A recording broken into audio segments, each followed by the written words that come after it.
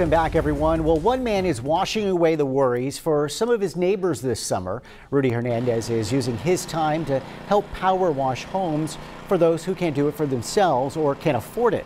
Typically, each house costs around $200 to wash and takes about 2 hours to complete. For neighbors who are retired or on a fixed income, it's not usually a priority for them. Hernandez, who has owned a contracting business for 2 years now, credits his success to his neighbor support. Power washing for him is just his way of showing thanks.